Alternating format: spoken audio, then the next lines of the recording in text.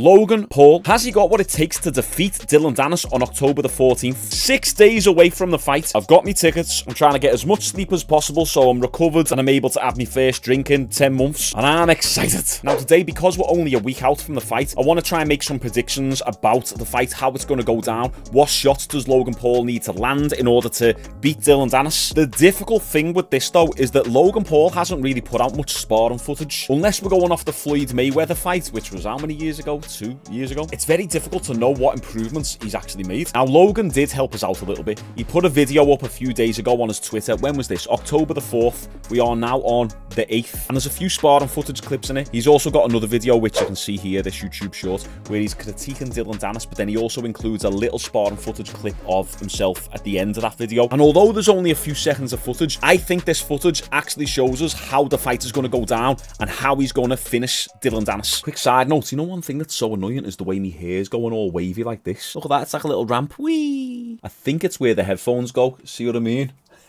Creating a little ramp in my head. So what we'll do is we'll watch this footage right the way through. We'll critique the little clips of sparring footage that's in there, and we'll also take a look at the other clip because I think they're quite telling. So grab your protein shakes, sit back, and let's have a little watch.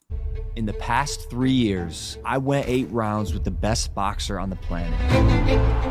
Soared off the top rope in front of 50,000 people. Started a successful business from scratch. And I've been training the entire time.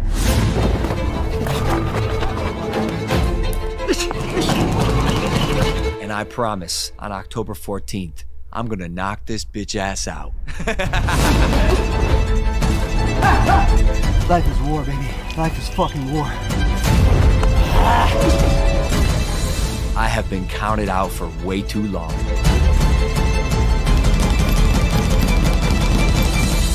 And I'm ready to show y'all just how great I am. Homie woke up a beast. Homie woke up a fucking beast.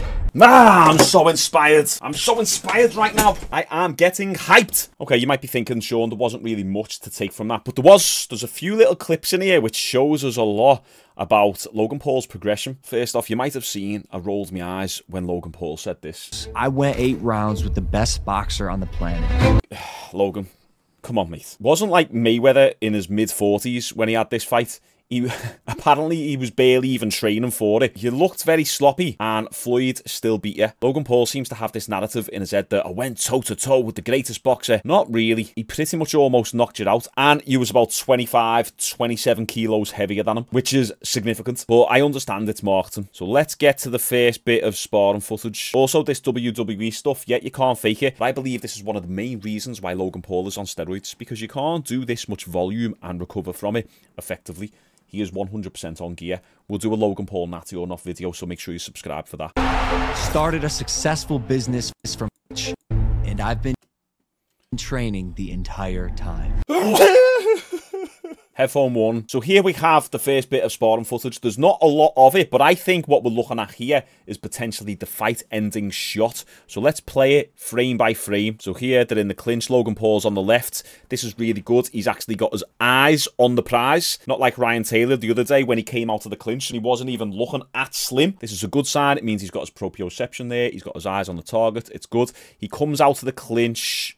Okay, hits a hook. Let's just actually take a look at that a little bit closer. Now, something I've noticed with Logan Paul's right hook, it's not quite as good as his left hook. It's a little bit of what you'd call an arm punch. He doesn't quite use the torque of his body and the rotational aspect as much when he's using his right hook as he does when he's using his left hook. If we slow it down a little bit, you'll see what I mean. Watch frame by frame. Eyes on the target. That's all good. He throws everything into it, and then his shoulders and his hips stop rotating around here. So watch. There, now he should twist into that a little bit more, but watch, he finishes the shot with his arm and his torso almost stays static. Watch his torso in relation to his arm. There, you see, it's kind of like, boom. Let me do a demo. I know you guys like the demos. Yeah, speaking of Logan, got some Pokemon cards. What you know about shinies, lads? What you know about shinies? Yeah. Logan Paul, fancy meeting up at the Misfits event? Send us a few million and I'll give you them. Anyway, what he kind of does, he doesn't fully twist into his shots, especially coming from that right side. He kind of throws the hook, and rather than turning into it with the shot, he kind of slaps it and his torso stops rotating there. So it's a little bit more of a slap and there's no rotational aspect in his hips. Remember the sneako?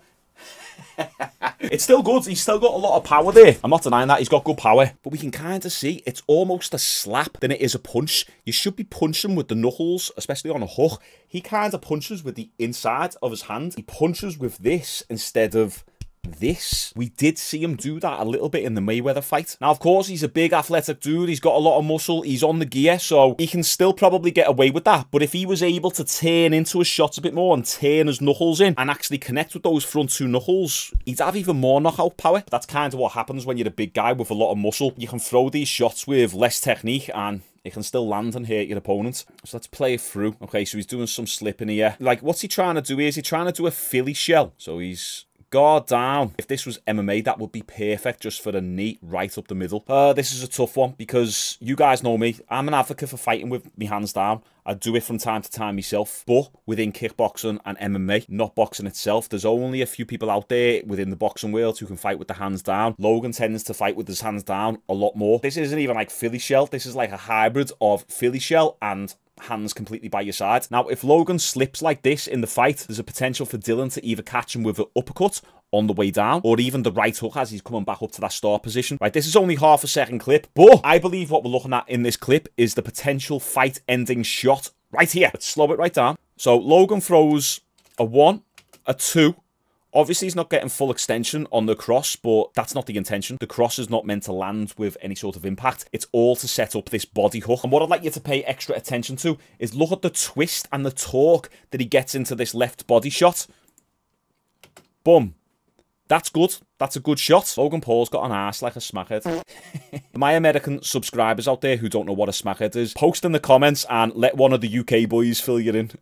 So the technique that Logan displays on this left body hook is so much better than the technique he displays on his right hook. He actually gets the twist and the rotational aspect correct. Pay extra close attention to his hips. A little bit more forward face, and now watch as he digs that hook right in. Boom. He turns the hips right over. So this is a potential fight-ending shot for Logan. Dillon has got a big head, which means he might have a really good chin. We haven't seen it being tested a lot. And if that's the case, when you're going up against someone with a really good chin, you have to start going to the body.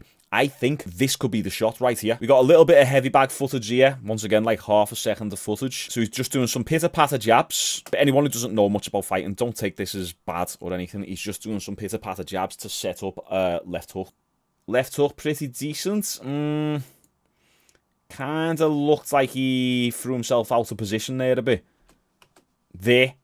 It's just on the end of the punch. Once again, it doesn't seem like he's getting that rotational aspect in there. He's throwing with good torque, and then right as he's about to hit the bag, his body stops rotating, and he kind of finishes the punch with his arm. And that might be why he's kind of getting off balance and out of position after them hooks. Now, Logan's jab is one of his best weapons because he's got such long arms. So I think we're going to see a lot of that. We're going to see a lot of jabs, and I think he can use that jab to set up the left body hook and then potentially go high with the left hook after that. I can't see Logan knocking out Dillon Danis with the right hook because it's a little bit more of an arm punch. But it just seems on those left hooks, he's got a little bit more twist and a bit more pop in them. Then here against the sparring partner, he throws a pretty decent jab. So right there, that's a good jab. Twists the lad's head around, then follows it up with a nice straight hand. Almost misses the lad, but clips him right behind the ear. If he lands that on Dillon behind the ear as Dillon's ducking down, that can knock off your equilibrium and actually knock you out. Think of the first fight between Conor McGregor and Dustin Poirier. Conor clipped Poirier with a hook, and it wasn't really that hard, but it was behind the ear, and it knocked Poirier down. This could also potentially be a fight-ending shot right here. That one I'm a bit confused. Let me just watch that again. This part's a little bit confusing because I can't see what his feet are doing. But it looks to me like his right leg goes back whilst he throws the straight right. Almost like a Superman punch, but it's not a Superman punch. So, there. Right, so it looks like his feet were closer together.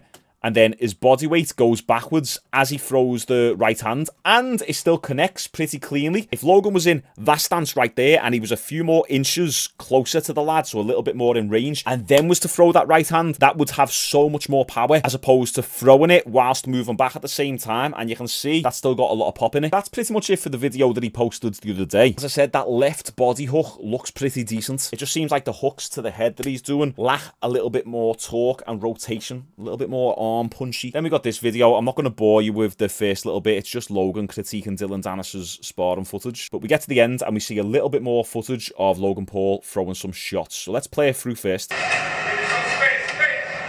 It's a gunshot, kid. Not surprising. Dillon doesn't take boxing serious. He got Velcro gloves. He don't even lace up. He got Skechers on his hand. Once again, as we can see by this video, it's the body hook that drops the opponent. But let's slow it down because once again, there's a few technique issues here. First off, the way he's loading up on this uppercut is a little bit weird. It looks like he's got a shovel and he's digging a grave. Right, another demo. So an uppercut shouldn't come from right back here, which is where he is, and he's throwing it there. See what I mean? Look at his elbow. Now let's just frame by frame play this. Okay, now look at his back foot. As he throws that punch, his back foot completely leaves the floor. Watch the back foot. So the back foot off the floor and almost crosses behind his front foot. He's doing a John Zercher there. But he's a big guy. He's still got a lot of power in it. If he was able to keep both feet planted there, he'd get a lot more power in that shot. So, boom, he almost punches himself with that uppercut. And he throws the 1-2 and then goes back to that body hook. Did he have his foot off the floor for that hook as well? Watch his back foot again when he throws this hook. 1-2, back foot, back foot. Yeah. So Logan is a very powerful lad, but he's leaking a lot of power in his shots when he's throwing these uppercuts and hooks because that back foot has a tendency to come off the floor. And we are nitpicking here. Logan's a decent boxer and he can certainly throw a punch as well, but this is all we've got to work with unless we go back and see the Mayweather fight, which isn't really going to be an accurate representation of how he's fighting now. That's why it's always good to see sparring footage like this and see, okay, what developments has he made? And I certainly think he's going to have a lot more power than he did against Floyd because he's most likely being on the sauce, the juice, the Cocoa Pops, aka steroids. But my conclusion, not my full final prediction, but if Logan Paul's going to win this fight, it's most likely going to be by the left body hook or the left hook upstairs. I don't really see it being a straight right. I don't see it being an uppercut. I actually think that left hook is Logan Paul's strongest weapon. It's going to be interesting to see how this plays out. What do you guys think of this sparring footage now that you've seen it with me? Have you taken anything new from it? What part of Logan Paul's game do you think Dillon Danis might be able to exploit Logan Paul on based on this footage? Next Saturday is the day. I'm looking forward to it. As everyone knows, I'm going to vlog the event. I was actually going to get me proper videographer to come down, but he's busy on that day and I don't really trust anyone else. So I'm just going to be vlogging it myself with me mate. So make sure you like this video and DM me on Instagram any video ideas you've got until we get this Discord set up. I appreciate all the support and all the positive comments. I'll see you all tomorrow.